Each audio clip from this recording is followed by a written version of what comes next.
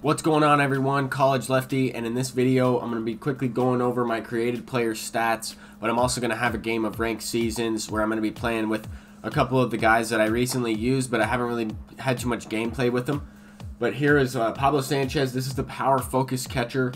Definitely all around good player, and I could have adjusted the contact a little bit differently with some equipment.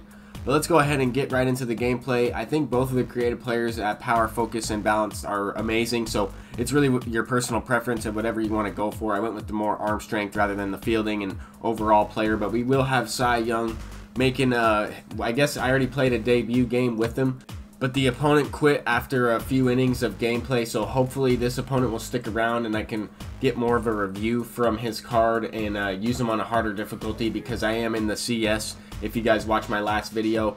And here I got thrown out with Francisco Lindor. He was also making his debut as well, so definitely some good quality cards that I've recently picked up in that Lindor and Willie Mays overall, 87 overall in right field. And in this one we're facing Chris Sale, so another lefty to get a good glimpse of what he's capable of doing. And I did move him down in the lineup a little bit. He's batting in the 7 hole, but here we got Cy Young facing Carlos Gomez, and I wanted to show a good variety of pitches to start the game off. The fastball, the changeup, and then now here the sweeping curve. I did miss on the outside corner on purpose there, but I went ahead and set up the screwball. If you're able to use a variety of these pitches, you can set up a pretty good at bat right there. I was able to get the strikeout as the umpire says he went around for the swing. But the Cy Young can be very useful on the harder difficulties, I'm thinking, because he does have really good control. That home runs per 9 attribute is going to be essential facing some of these good teams once I get up to this type of gameplay, this caliber of players in this game. But here we have Trevor Story up, and I thought I got that one, but I popped up to the first baseman there. His first baseman was able to make play. Not too much action going so far, pretty much a pitcher's duel so far through a couple of these innings, and I expect it to be. I mean, the timing windows bouncing back and forth from, you know, Hall of Fame or Legend, whatever the difficulty is, it's going to be a little bit challenging. But here Lindor is getting tested with the ball in the hole. Doesn't have the arm strength to throw the guy out at first base. I think I'm going to go ahead and sell that Lindor. Not that he's a bad player, I just really want to test out a variety of cards. I want to test out Tatis, maybe the Javier Baez, and then try out another pitcher. But here we have Willie Mays up at the plate, and he's going to rip one into right field. That's going to be a leadoff base hit to start this inning off on a 1-0 count. Sending that into right, so I was able to steal second. He got a really good jump, and Matt Chapman is up. He's hitting one off of Chris Sale, the pitcher wall, and Chris Sale is going to recover from that one and make the play. Unfortunate there, but I figured I would try to hit with Cy Young the first pitch, and then hopefully the opponent will throw me a strike, and I'll try and suicide squeeze with Cy Young because he does have a good bunting attribute. Unfortunately, he throws one low in the zone. I'm unable to get the bunt down. And I mean, in that situation, I'm not trying to, because I did hit the base hit with Chapman and then I hit the pitcher and I got thrown out. I was looking to try and manufacture a run, but there I got the Willie Mays animation in right field. He makes that play there, and he's playing in a secondary position because he is a primary center fielder, but definitely still has really good fielding out in right field. Got the animation there. That was pretty cool to see. Throws the ball in, knocking his hat down. But facing Chris Sale, I know it's the pitcher up, but I wanted to focus on trying to get the confidence up on Cy Young's a variety of pitches here, going with the sweeping curve. And that was the pitch that I had given up some hard contact on earlier, and a pitch that I had thrown for a few balls. So I wanted to get the confidence up using it for a strikeout. Now I have the gold bar of confidence in the 3rd inning with 2 outs, going with the screwball inside, and that's a good pitch to throw to righties. And now I'm going with the 12-6 to the outside corner, and I do not get the strikeout there, but it's definitely, you can set up the breaking balls to work off of each other. They're a little bit of a different pitch variety, different pitch speed. They come in a little bit of a different timing window as well. So I wish he had a slider or more of a hard breaking off-speed pitch rather than just a changeup and then 3 different curveballs, but I mean, Cy Young probably will have another card and might even have a sinker involved with it or something like that. But there, I thought that ball was crushed. Probably stayed in the yard because of the home run attribute, home run per 9 attribute facing his creative player. I felt like he squared that one up, but still a 0-0 game in the 5th inning. And that was a hanger. Trevor Story is hitting it into center field. In this particular game, Trevor Story had a crazy inside edge. I know he's been kind of back and forth, playing up more days than not. but I think now when I'm making this video, he's playing down on inside edge.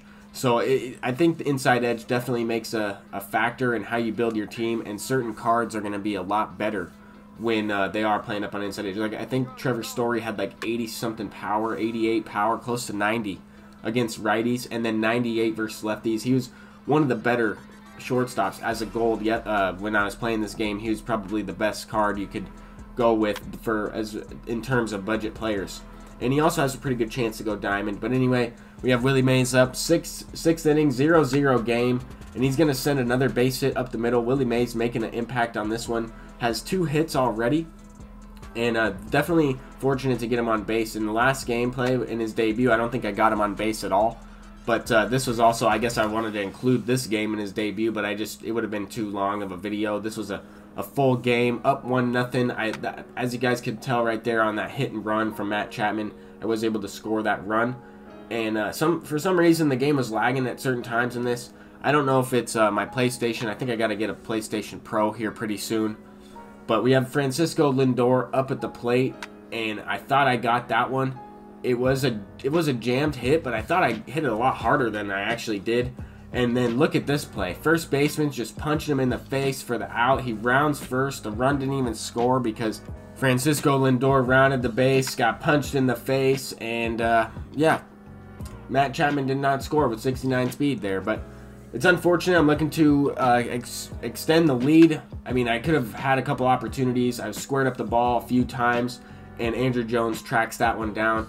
I mean, this opponent was definitely a good player. I felt like he could have had some runs too, but the ball is just not carrying in this one. It was a lot of atom balls, right to people, lineouts, and that happens. I mean, on the harder difficulty, you really have to square the ball up. With using the pitchers of this caliber, it's going to be a lot tougher. I mean, in one video, I squared up Chris Sale quite a bit, and then in this one, I couldn't even hit him, so it happens. I mean, that's the difference in pitch feedback and timing windows, harder difficulties. Cy Young is dealing into the 8th inning, and look at Chris Sale like a cat, robbing me of another base hit from Matt Chapman once again. But in the bottom of the 8th inning, he does have a guy on first base in Joey Gallo. I wasn't going to attack Joey Gallo off of the bench. I wasn't going to let him beat me or tie up the game anyway. But later in this one, Francisco Lindor hitting his 3rd hit of the game. That's going to get down as well.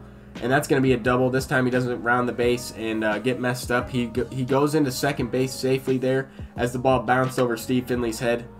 Later in the inning, Pablo Sanchez hits one to center field. I was under that one.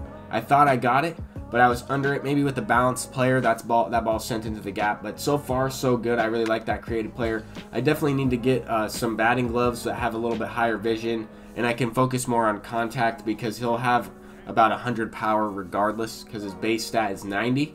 So that's really why I went with the power hitting catcher. I think later on when the equipment comes out, I think it's going to be easier to get the contact attribute up, and usually power stats for equipment are more expensive when it comes to stubs anyway. So if you have a power-based player, then you're going to be all right there, plus the arm strength. But I was able to get the strikeout, the complete game shutout, 1-0 victory with Cy Young. 12 strikeouts there, only gave up 4 hits. We move up to 848 rating. I think what I'm going to do is include the rest of the packs that I had in the previous video, because hopefully I can get somebody good here. We have 15 packs and a gold player guaranteed.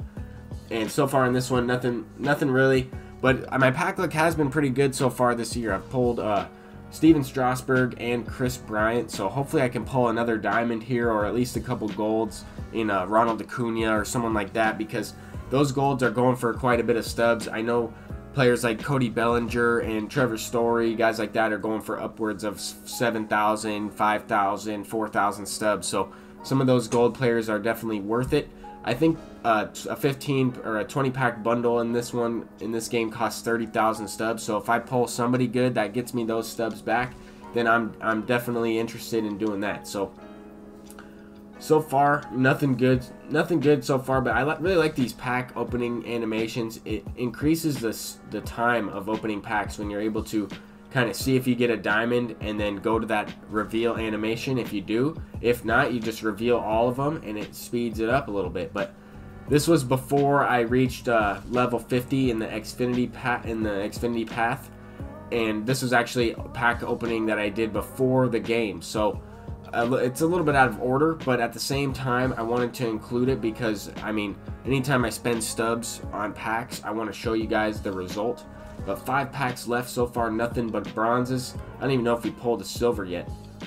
But anyway, I mean, some of these bronze cards are not bad. Like if you pull a Fernando Tatis Jr., who just came out into the game yesterday with the roster update, then he's going for a few thousand stubs as well. So doing some exchanges with commons to bronzes or bronze to silvers, trying to get those new cards when they come out into the game for collections or whatever the case is, might not be a bad strategy to make some stubs.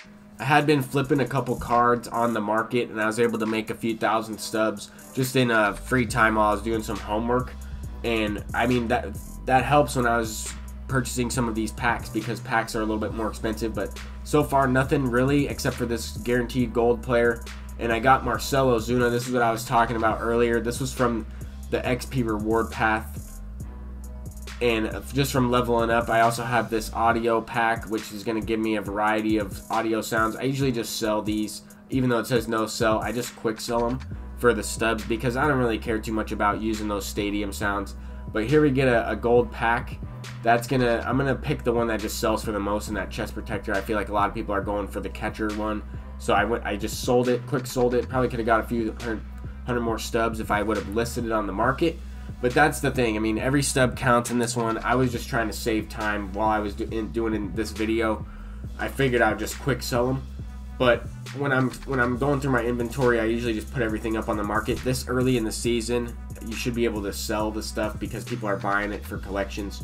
But I went ahead and spent the rest of the packs. I spent the rest of the stubs I had on packs anyway. Bought another 10 bundle. I'm hoping to pull somebody good. I really want to pull somebody that is going for a large amount of stubs. Hopefully like a Mookie Betts or somebody that's going for, you know, 50,000, 80,000 stubs. That'd be awesome. But at the same time, I'm looking to make a pack opening video. I've only uploaded one other pack opening or 2 other pack openings, but I figured I would go for it. And there we got a gold card, Walker Buehler, who is pretty effective gold pitcher, if I must say so myself. He doesn't have a he doesn't really have a changeup or anything, but he definitely has some good off-speed pitches like that knuckle curve and that slider. I went ahead and sold this one because I already had one in my rotation. I went ahead and sold him on the market though because he was going for around 2K. Normally I'll just quick sell the golds if they're going for around 1,000, just because I don't want to wait. I'll just take the 10 stub hit or 100 stub hit and just quick sell them. Only a couple packs left. We do have that silver pack, which I have seen someone pull a diamond from, and there we go, we got a diamond out of this pack. So last standard pack of the bundle, and it's a good thing I bought this 10-pack bundle or else I would have lost a lot of stubs. But here we go, 853 strikeouts. He's got some holds. Who is this? Andrew Miller. I see the Cardinals. Yeah, it's got to be Andrew Miller. Andrew Miller with the holds as a relief pitcher. It has to be. There's no other Cardinals diamond except for Paul Goldschmidt. So it is indeed Andrew Miller, and definitely a good card. I think this is a different card art than what he has now, to be honest with you, because when I sold him on the market, I sold him and picked up Javier Baez. Then I also went through my inventory and sold a couple guys. I went ahead and picked up Noah Syndergaard as well. I got to level 53 bronze, and I picked the Roy Oswalt. So this is the team that we're rocking with. I exchanged some players for Aroldis Chapman. I sold Lindor, and I mean, this is what I'll have in the next video. I just wanted to show you guys a quick team update after the pack opening to catch you guys up. But thank you guys so much for watching. I'm College Lefty. If you enjoyed this video, please leave a thumbs up, and I'll see you guys in the next one. Peace out.